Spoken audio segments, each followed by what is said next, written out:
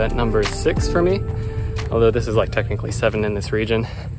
It's time for me to drive now. I've got Josh out here in his 370Z, G in his black MR2, Dave in his white S13. Should be a good time. Course looks really tight, technical, and I still have all season tires. Next season, we'll get it.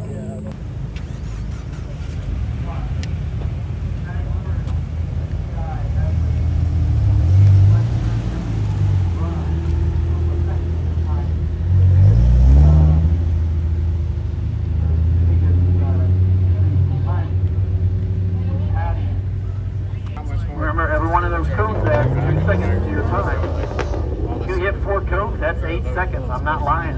A bunch of time, 44.5 for...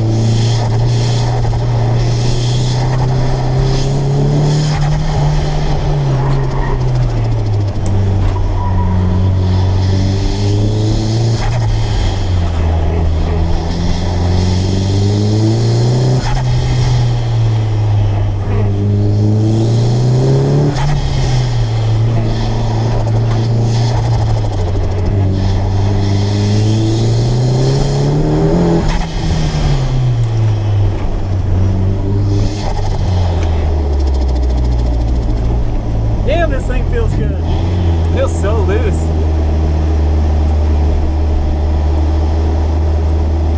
I put the tire pressure down to 25, so it feels kind of numb in the steering. Right. I'm hoping that'll warm up the tires a bit and bring back some feeling back to like 27 PSI. It's very, very tight though. You think so? Yeah, like my car doesn't feel like that. Well, I guess we'll find out. I haven't driven it hard since I put the coils on. Yeah, the coils will definitely make a difference.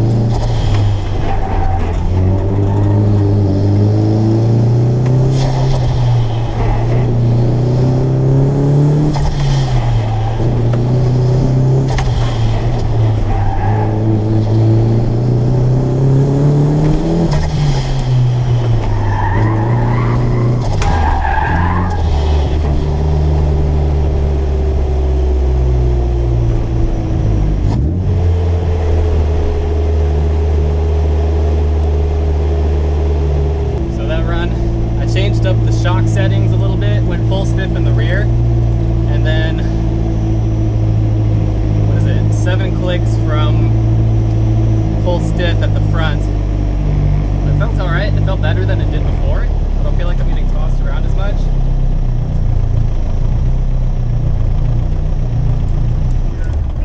I think I could probably go a little softer in the front though.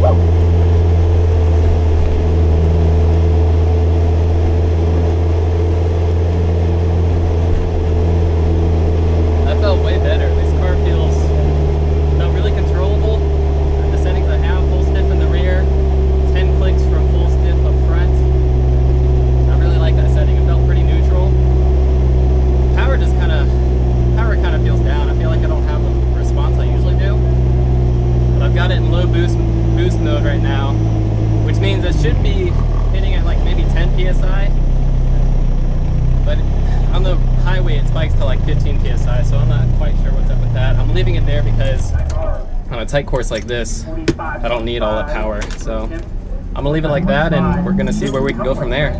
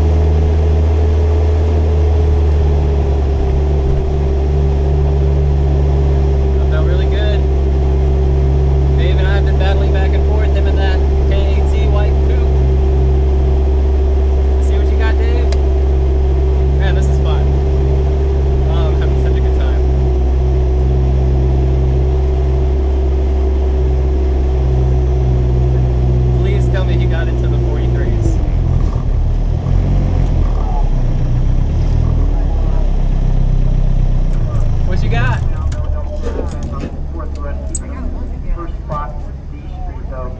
43? Dude, I think I was like a 43.9. Dude, that's awesome.